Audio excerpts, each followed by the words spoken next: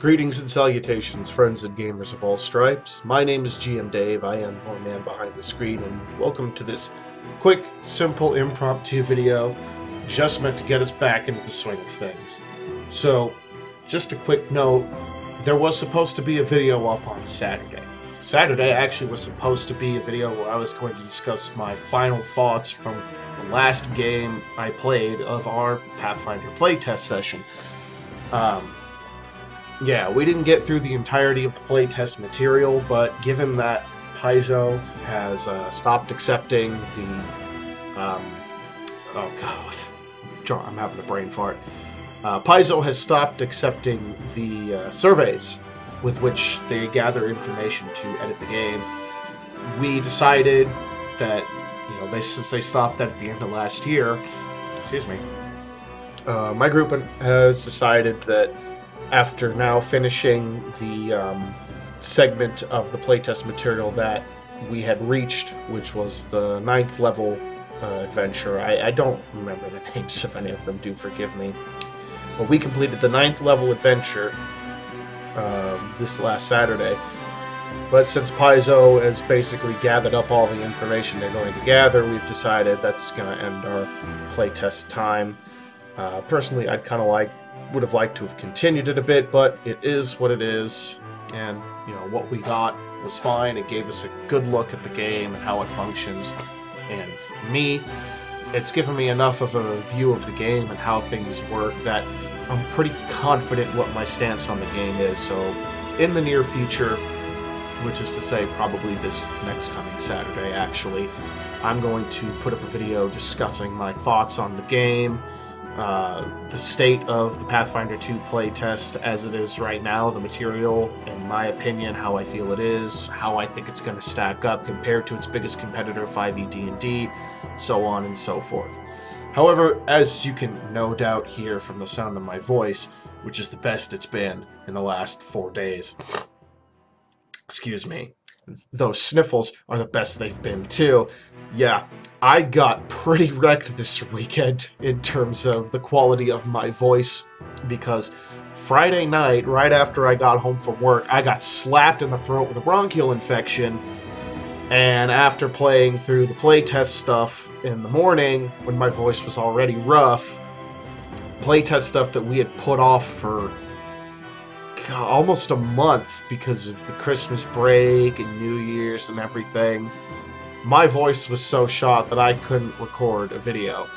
And worse still, I had our 3rd session of the Star Shatter RPG that I'm playing in, the Star Shatter D&D 3.5 conversion, which I've discussed briefly on this channel before, and I will discuss a little more in detail in this video today.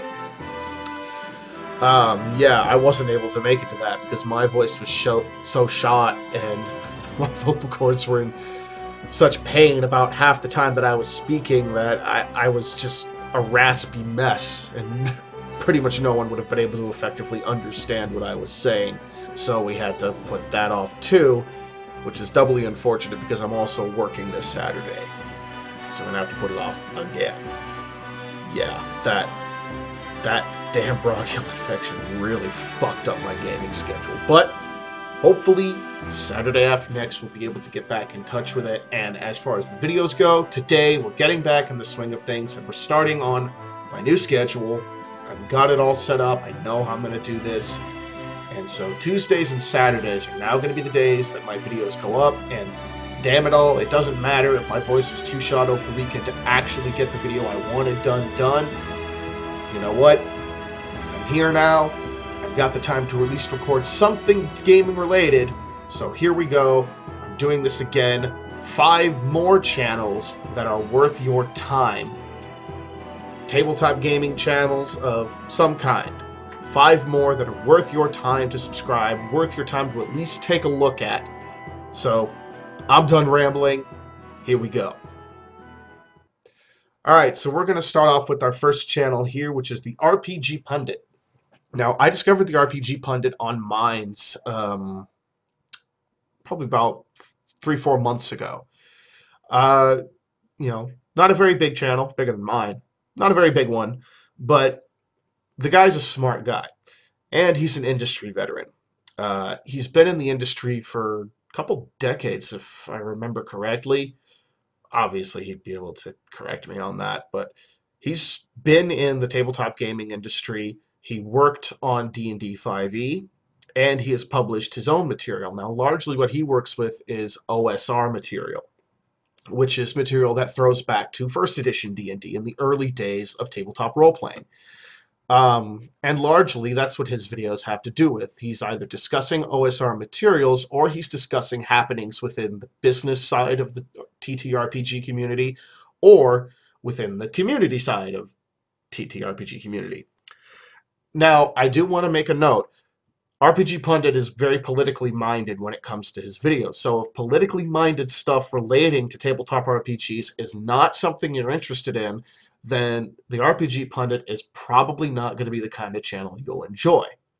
However, if you are interested in if you're interested in learning a little bit about the business side of things, if you're interested in learning a little bit about OSR gaming and old school style gaming, and if you're interested in checking out material from a man who is quite possibly the most prolific tabletop gaming publisher I've ever seen.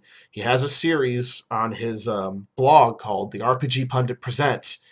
He's been doing it over the last year, I believe, and in the last year, from what I recall him last mentioning, he has released 60 different individual pieces of content that you can purchase that are usable across a multitude of games. It's not just for the games that he created, which are Lion and Dragon and Dark Albion. It's just about any kind of game. His stuff is designed to fit in and function with most tabletop role-playing games, at least according to what he says. So he's an industry veteran. He's got a lot of experience. He's very prolific, very interesting. And as you can see right here, it's the back of its head, but he's also got adorable cats. So there's that. Sometimes his cats invade his videos, and it's great. It's wonderful. But most of all, it's interesting stuff, and it's an interesting perspective that he approaches the the tabletop gaming industry from. He is someone who has butted heads with people who are in the industry currently, so do bear that in mind. If you don't care for politically minded stuff, I would avoid the channel, but if you don't mind looking at something that's politically minded, if you don't mind listening to someone who can be a little bit abrasive, who can be a little bit strong in his opinions, and who can be, well, I mean, you know, he puts it best when he calls himself the final boss of internet shitlords. If you can handle someone like that, it's well worth checking out his channel. Very interesting stuff. Next up, we're moving to someone who I actually know from Mines again, who is a good supporter of mine and who I think really deserves more support on YouTube. He has a larger presence over on BitChute. He's only just recently started on YouTube, as you can see. He's only got 8 subscribers right now, but he deserves a lot more. He's got some really cool, interesting stuff. Mr. Brushface. Now, for those of you who are not aware, the new intro portion of my video, the background with the curtains and the nice emblem and shield, all that new stuff, Mr. Brushface made that for me, free of charge. Just a random gift he gave to me one day. And it was fantastic. I love the thing. It's absolutely gorgeous. The man is incredibly talented as an artist. He's incredibly good with Photoshop. And he does some interesting voice acting work. And that's largely what a lot of his stuff has to do with. It's not directly tabletop gaming related, but where it does relate to tabletop gaming is that, as you can see here, he's got a love for Magic the Gathering. And now what he likes to do in terms of his Magic the Gathering videos, he's not discussing the state of the game. He's not discussing how to play the game. He does, as you can see, what is called Magic the Gathering card enhancements, where he will take Magic the Gathering cards and enhance them a bit on camera. As in, he draws directly on the cards, gives them fresh new art, and it's some pretty cool stuff. Throws a little cool music in the background, draws it out, and you know what? It's a lot of fun. It's neat stuff. He's very creative, well worth your time once again. He's also got his Star Shatter blog series, which largely is describing the different kinds of ships and vessels that you can find in the Star Shatter universe, which, as I mentioned before, is a custom universe that I am playing a game in right now, which was made up by another friend of mine from Minds, Aragmar, who was the author of the Star Shatter novel series. He just recently released his third novel. Thirst novel? Excuse me. My voice, and I've fallen a little out of practice with the speaking over the weekend. But yeah, Mr. Brushface not only features the MTG card enhancement videos, he also features dramatic excerpts that he reads from the books and dramatic readings of the Star Shatter blogs discussing the various types of ships in universe. All stuff meant to help kind of expand the Star Shatter universe that my friends and I have been reading about, since most of us have gotten multiples of Aragmar's book. I'm still working through the first one because I'm a fucking slow reader. But also expand kind of the universe we're playing in the Star Shatter game. So go ahead, give Mr. Brushface a look.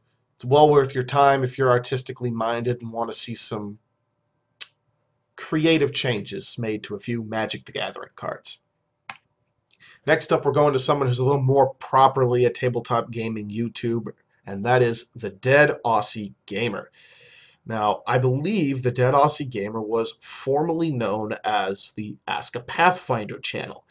And savvy viewers may remember that many, many, many months ago, within the first couple months of my channel, I made a rambling, roaming vlog video discussing one of the topics he brought up on Facebook, discussing and expanding it. In that time, I found that he had a YouTube channel this whole time that I didn't know about. And so I subscribed and started watching it, and it's good stuff. It's kind of your typical D&D channel, tabletop gaming channel stuff. So what are the things I do? Lots of tips, tricks, how to play different creatures, how to play different characters, ways to incorporate different things into your games. But for me, even though these subjects may be the same, hearing it covered by different people is always valuable, because everyone's going to have a different perspective on it. Everyone's going to have a different idea on how to handle it, and who knows what kind of surprising ideas you might find that you may not have considered before. The Dead Aussie Gamer certainly has some good ideas under that hat of his. He's a very talented speaker. He is concise, quick. He knows how to let you know exactly what it is that he wants to get across, and then he can explain it with examples. All in all, it's high quality stuff. The guy's channel isn't particularly big. Again, still bigger than mine, but well worth looking into. His most recent video here on traps and hazards, I highly recommend it. It's an absolutely fantastic video, and it really got the gears kind of working in my brain, so expect me to actually cover this same topic with my own spin, my own take on it from the lessons I've learned over the years, and a couple trap ideas of my own that I can give to you. But again, really recommend. Take a look at his channel. It is well worth it if you're an aspiring GM or an aspiring player, or hell, even if you're experienced and you just want another perspective to look at. Dead Aussie Gamer, great place to look. All right, moving on to our fourth one, we have Adeptus Azul. Now, the smart ones among you out there are going to know immediately that Adeptus is someone that I have done shout-outs for in a few of my videos over the past few weeks, couple months. And that's because Adeptus was my first and currently only subscriber on Patreon. And whether or not that stays the case, we'll wait and see. Doubtless a lot of you are aware of the whole Patreon debacle, but we're not here to talk about that today. Today, we are here to talk about Adeptus Azul. Now, Azul, as I'm sure you can gather here, a lot of the stuff he talks about is largely Warhammer related. That's really his thing. That's his big joy when it comes to the tabletop role-playing, or tabletop gaming, I should say. It's Warhammer. But recently, he has gotten into tabletop role-playing as well. And in fact, he is one of the other players that joins me in the Star Shatter role-playing game that we have been hosting here on YouTube. Adeptus Azul's channel actually is the channel where you can find that. The game is being played by myself, him, and one other user, another one of my top supporters, Zuviel. And it is being run by Erigmar, the author of the universe, as is appropriate since it is his universe and his D&D 3.5 mod. Azul's channel is not strictly Warhammer related. It's not strictly tabletop gaming related. There's a whole lot of different stuff he talks about. He does Let's Plays. He does vlog videos, does things where he's discussing his health, does things where he's discussing current events.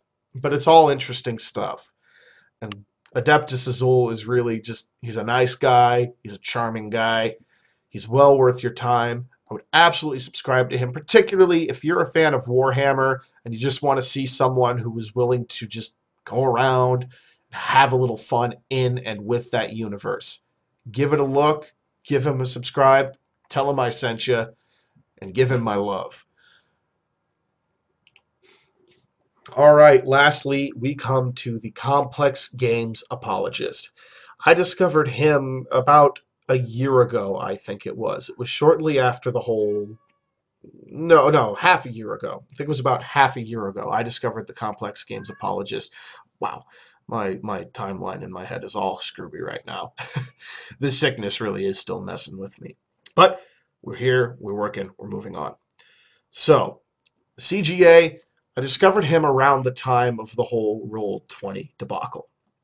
And he had a very interesting take on it that I hadn't considered. And since then, I have been watching every one of his videos that I can find that came across my plate.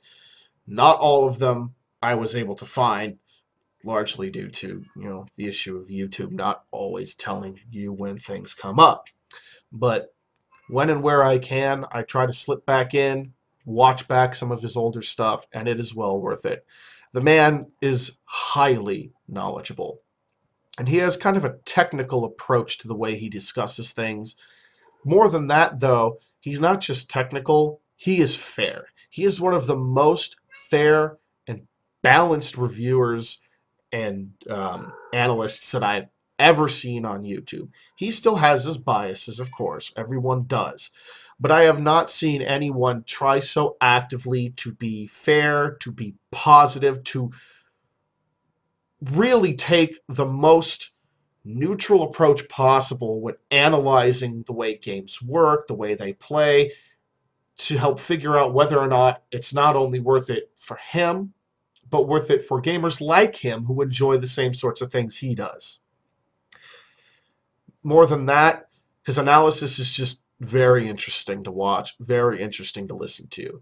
It's clear from the way he speaks. The man is very knowledgeable. So again, highly recommend you check out the Complex Games Apologist. And as you can see, we actually have a 6th channel here. And this is because even though this video is 5 tabletop gaming related channels that I think you should subscribe to, I really want to not just look at tabletop gaming related channels, because I believe in the last one I plugged 1 or 2 people who weren't strictly tabletop gaming related. In fact, I know I did. I plugged some people who were more story related, and that's what Hello Future Me is. He does lots of literary analysis, lots of film analysis, breaking down the different sorts of things, in-universe systems, in-universe patterns of behavior, and different writing techniques that you can use to really enhance your stories, better understand the good stories out there, and really, it's just fun stuff to watch. If you're into any kind of film or literary analysis, Hello Future Me is a channel that is absolutely worth your time. I strongly recommend checking him out, subscribe, watch a few of his videos. If you're into that kind of stuff at all, I can all but guarantee you're going to be hooked. Okay, last minute change, because I almost forgot to put this guy on here again. I meant to put Seth Skorkowski in the first video talking about YouTube channels for gaming that are worth looking into. I can't fucking believe I almost actually forgot to do it again. I have been watching this guy's videos for a couple of years now.